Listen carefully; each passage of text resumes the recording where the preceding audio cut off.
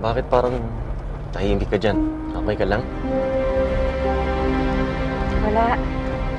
Iniisip ko lang kung ano pa yung mga kailangan nating bilhin gamit para kay baby. Hoy, na-excite na si Mami Nimfa!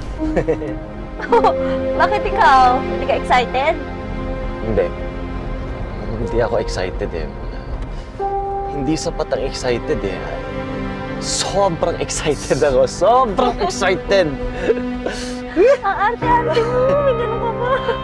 Okay ba? Papasa ba?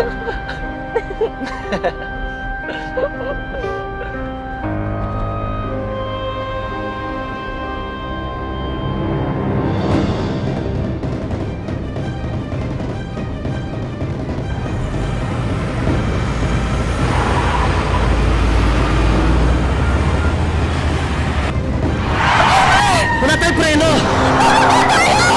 Help!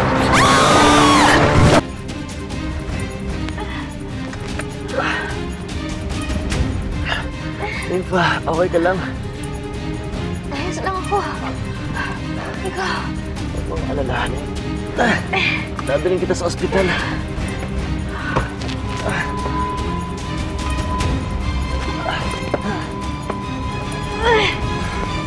Uwe. Sir, dadalhin po namin ng ospital. Sige. Okay, alalahin na lang si Nimfa.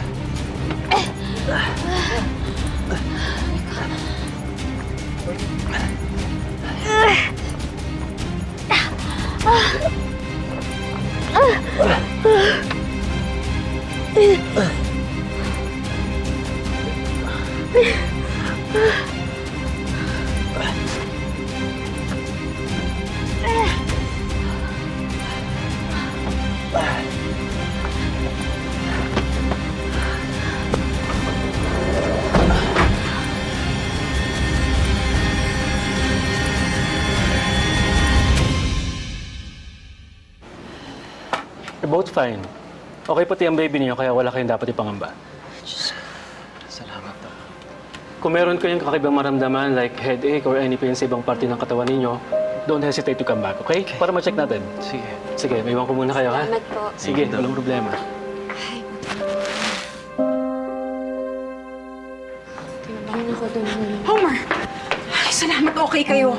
I was driving na malaman ko kung ano nangyari sa inyo. Muntik na nga din ako maaksidente.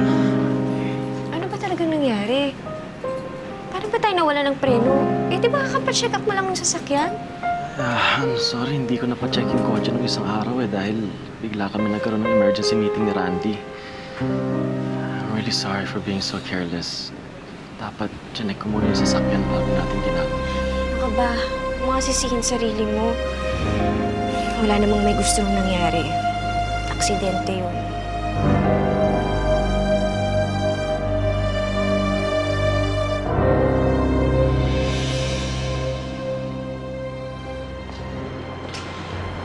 Tell me the truth. Hindi totoong hindi mo pina-check up ang sasakyan mo. Tama ba? Ayoko lang mag-alala si Nimfa. Yun lang. My God. Then, it means hindi lang ito simpleng aksidente lang. Homer, someone's trying to kill you. Pinapa-investigate ko kay Agent Perez yung totoong nangyari. At kapag nalaman ko na sinadya yung aksidente namin, hindi ako titigil hanggat hindi nahuli yung taong may pakana nito. Sina Betty at Leo lang ang may motibo para gawin to. Wala namang kaaway ang pamilya natin.